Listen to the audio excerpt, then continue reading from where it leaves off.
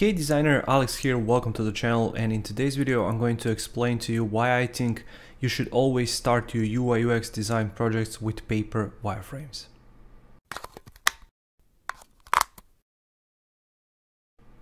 Before we start today's video, make sure to check my membership. Link is going to be down in the description below. Membership contains all of my courses, design products, mentorship, and project files for these YouTube videos. So if you're interested, make sure to check it out. Link is going to be down in the description below. Now let's get started with today's video.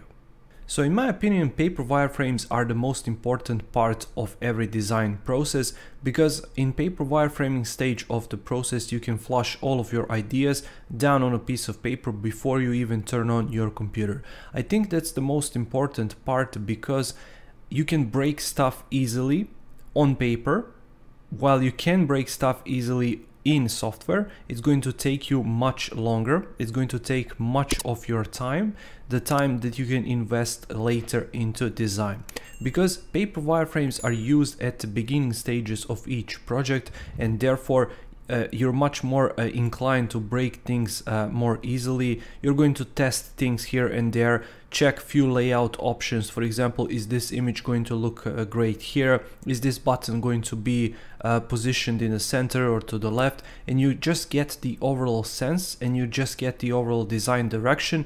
Where should you take your design? It's going to take you much faster to do that on a piece of paper. You can scrap that piece of paper, you can start all over again, and there is not a software out there which is going to allow you to do that faster than by using simply pen and paper. You can use regular old printing paper, and you can simply use a pen.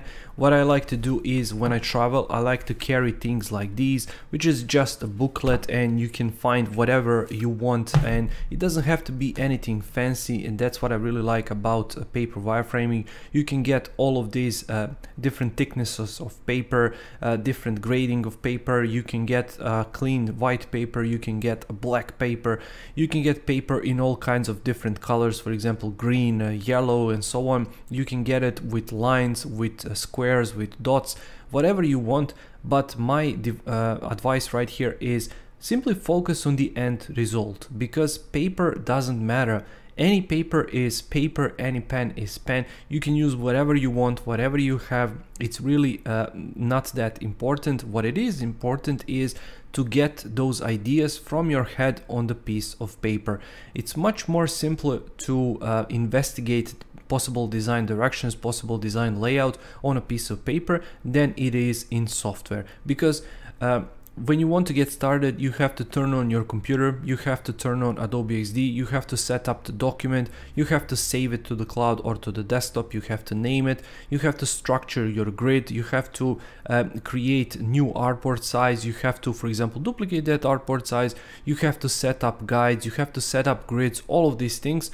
While you do all of that, I may have finished my paper wireframe. So that's why I say it's really extremely important, in my opinion, to do paper wireframes, because they are cheap, they are fast, and they are there just to help you, guide you through these first steps of every project, because they're much faster than any design software out there, because you can much faster flush those ideas from your head down on the piece of paper.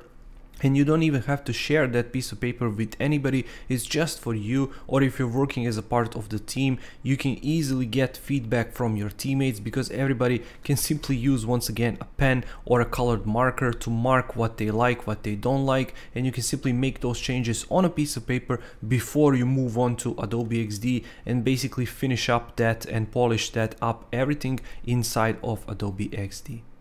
Thank you for watching this video. I really hope you found some value in it. If you did, make sure to press that like button. I upload new videos every single week here on the channel on design, passive income techniques, motivation, and more. So if you don't want to miss that, make sure to subscribe, and I'll see you in the next video.